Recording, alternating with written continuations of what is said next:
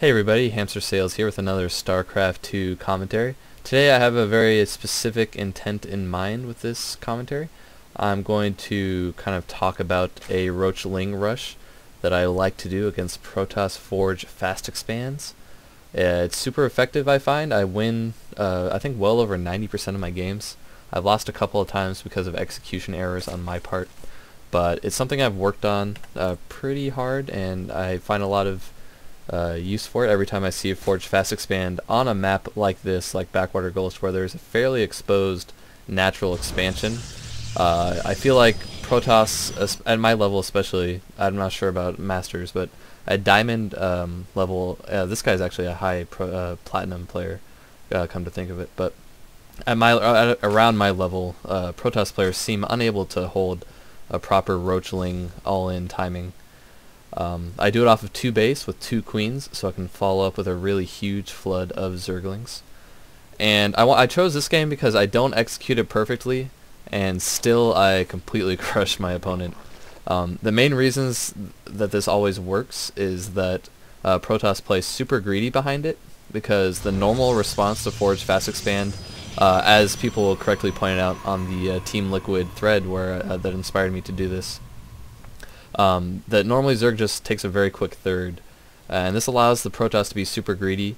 The Zerg can of course be super greedy at the same time, but when a Protoss is being super greedy, things that potentially crush the Roach Ling rush, like Void Rays or DTs, like, they don't come fast enough, because the Roach hits at around 7 minutes, I think. I'm actually really bad at the timing on that. I'm usually macroing like a madman, or trying to macro like a madman. So I find that they really don't have a sufficient army. I find they usually have 1, 2 sentries max, sometimes 3 if they're a little more cautious, which is really what they should have. But the cool thing about this is I don't have to play perfectly, and I still find I can completely crush the Protoss player. And I think this is a good example of it. I think I supply blocked myself a few times. Already early I supply blocked myself a little bit already. But I think that just speaks to the strength of the build and how greedy Protoss players are when they Forge fast expand. They'll get 1, 2 cannons, and then they'll just start chrono boosting tons and tons of probes.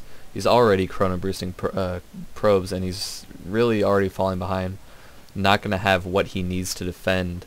I try to have 7 roaches or so, and then I can just follow it up with a near endless number of Zerglings.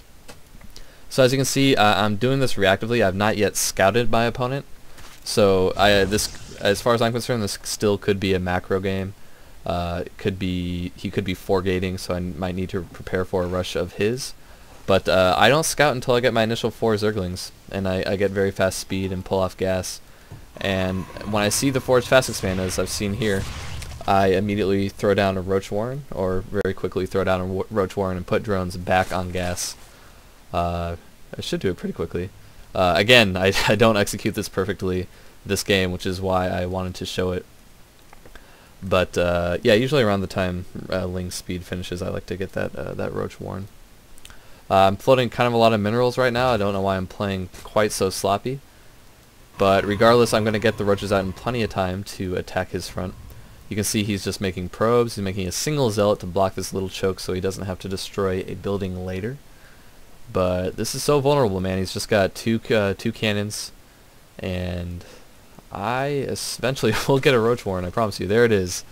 That's usually much later than I get it. I don't know why I got it that late this game. Maybe I just wasn't quite thinking, or was focusing on macro or something. I don't know. But as you can see, even with problems with execution, this build can be pulled off fairly easily.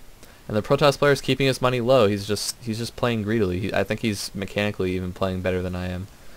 You know, his supply is a little higher, and yeah, he's just keeping that 2 probe production up. He's getting a single sentry so far for defense, and is chrono boosting out warp gate technology.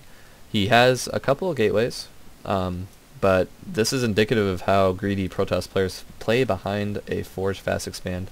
You can see he's going to start climbing way ahead on workers pretty soon, chrono boosting 2 Nexus worth of probes, or at least chrono boosting 1, and double. There he goes. So spending all his chrono boost on probes at this point, and I'm already amassing a Roach army, I believe. Yeah, 7 Roaches is my lucky number for the most part. I don't think I'll produce any more than that. And then behind this, I'm just going to send a huge flood of links. I have kind of mass overlords to 60 supply is around the supply I like to stop at. And what I do, I don't know if I do it in this game, but normally I like to just send my roaches first until they get pretty close to the base. Because if he's scouting with a watchtower or something, I don't want him to see the full force I have. Maybe underreact to a lower number of roaches. And yeah, just producing 18 Zerglings behind this, and I'm going to flood in. You sometimes even keep them on a separate control group. But here I go, 7 roaches right at his gate. Going to take out this defending zealot so my Zerglings can run in behind this. He's throwing kind of a weird force field down. I will give give him that's not the best force field, so he could have held me off quite a bit longer. But I simply would have focused down a gateway or a cyber core while I waited for the force field to run out. And often the Protoss players will leave their sentry really close to the front, and I'll be able to snipe it with the initial 7 roaches. And at this point he really has no chance. I'm going to be taking out the pylons and probes. I could probably be making better use of my units, but I must be attempting feebly to macro back at home. But yeah, this isn't a video to brag about how great this build is. I certainly haven't innovated, but I saw in the little Team Liquid thread there, gold level player asking how to deal with Protoss Forge Fast Expand. He received a lot of very good advice to either single or even double expand, so you can play super greedy just like this Protoss player did and get ahead of him economically, which is great. But you know, Protoss players nowadays I think are playing way too safe just because they expect the Zerg to do that. They expect the Zerg to get 3 or 4 bases, and they just get a sick 2-base timing push and can often defeat you if you don't play very well, very good macro game. And I find just 9 times out of 10, you do a very standard Roach Ling timing push against Forge Fast Expand, you can completely crush them because they're just totally not expecting it. Even if they scout you, you just keep a few Lings at your front. You keep your roaches back here. If you're not building them all at the same time. Mine all popped at the same time this game, so he really wouldn't have been able to scout that anyway. But yeah, you keep Lings up front, prevent scouting, and even if they do get a scout in, it kind of looks like you're macroing anyway. You have 2 base, 2 queens.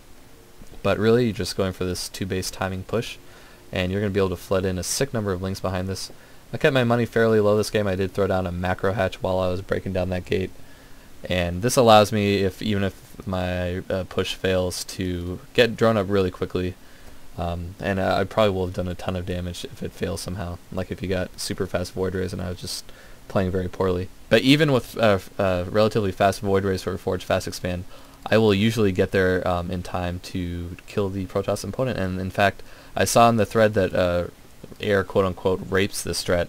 So I decided to, I actually played a game where a Protoss player went for Void Rays with his Forge Fast Expand, and I will show you how that goes next.